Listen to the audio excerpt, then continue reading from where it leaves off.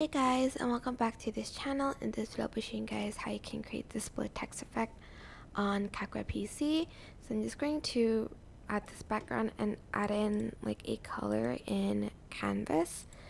I think actually I don't know if you need to add in a video, but I'm just going to and I'm going to select the color of my choice.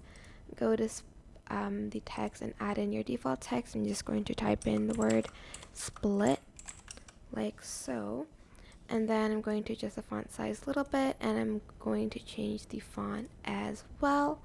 Make sure it's like a bold font so you can see the the font. Let's see, I want to choose the trying to find the font that I like to use.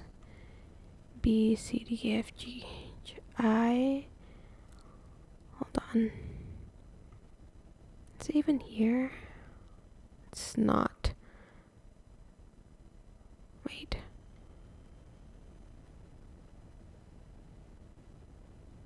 Well, I'm just going to use impact. It's fine. I'm also going to choose the color for that font. Oops, probably too dark. There you go. Then after that, I'm going to adjust the oops.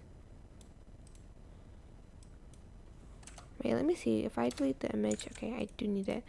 Okay, so go to your text, right click, create compound clip, and then you're going to copy and paste that, and then go to mask and select split and split it like this way, like diagonally for instance. Go back to basic and like see which one you like split, so the bottom one. So for the top one, go to mask and split it like the other way, like this way.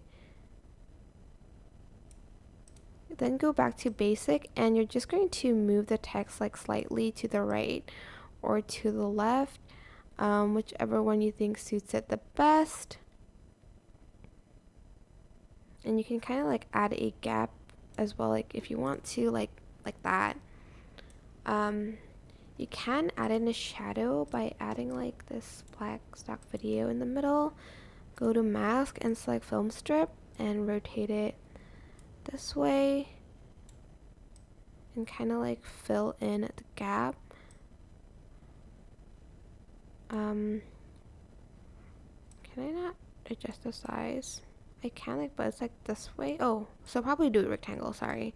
You have to do the rectangle one and then rotate it.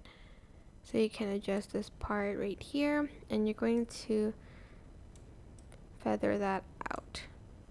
And I'm just going to size it a little bit more and rotate it like that.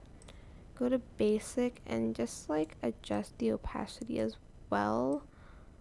But if you don't like it, you don't have to. I actually like it without. So yeah, that is it. I hope this tutorial was helpful for you guys. Don't forget to like, comment, share, and also subscribe to this channel if you haven't done that already.